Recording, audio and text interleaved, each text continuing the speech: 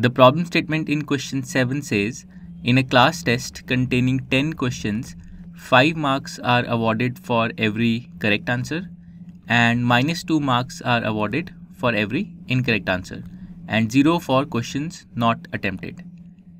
Okay, then we have to solve these 3 parts given. Let's go through each of them one by one. Part 1 says, Mohan gets 4 correct and 6 incorrect answers.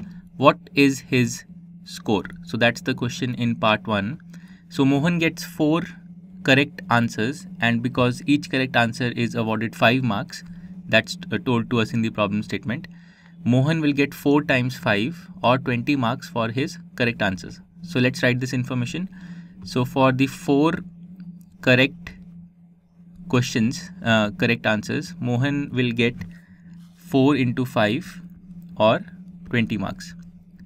Okay, then Mohan got 6 incorrect answers. So for the 6 incorrect answers, Mohan will get how many marks? So every incorrect answer is awarded -2 marks.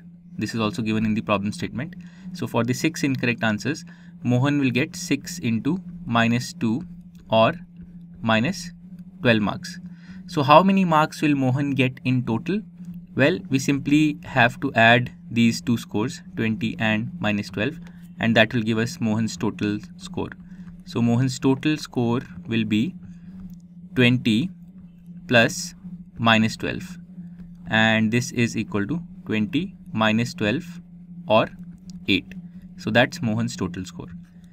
Then in part 2, the problem statement says Reshma gets 5 correct answers and 5 incorrect answers. What is her score? So let's do it just like we did part 1. So for Reshma's 5 correct answers, what will her score be for these 5 correct answers? So it will be 5 into 5 marks per correct answer. So 5 into 5 or 25. Then for the 5 incorrect answers, her score will be 5 incorrect answers into -2 marks per incorrect answer, or it will be -10. So to calculate Reshma's total score, we simply have to add these two scores. So the total will be 25 plus -12, which we can write as 25 plus -10, which we can write as 25 minus 10 or 15. So Reshma's total score is 15. Then we come to part 3, which says Hina gets 2 correct and 5 incorrect answers out of 7 questions she attempts. What is her score? So out of 7 questions, so there were a total of 10 questions on the test, that's given in the problem statement. She attempted only 7. So she did not attempt 3 questions. Of the 7 questions she attempted, she got 2 correct and 5 incorrect. So let's find out Hina's score. So of the 2 correct answers, so she got 2 correct, she got 5 incorrect, and she did not attempt 3. So 3 questions she left unattempted. Let me represent it like this. So for the 2 correct answers, she will get 2 into 5 or 10 marks.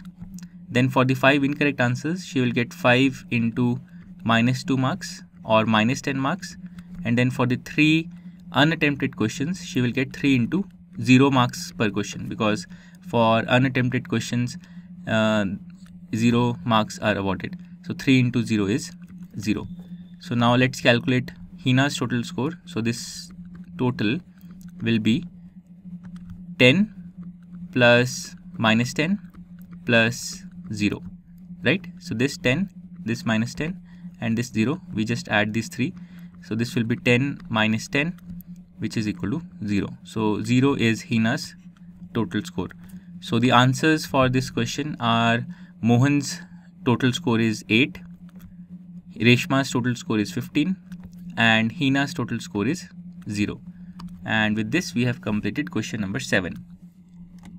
To learn more about how QMath can help you crack school and board exams, explore QMath Leap, a live online classroom program run by highly experienced and committed teachers.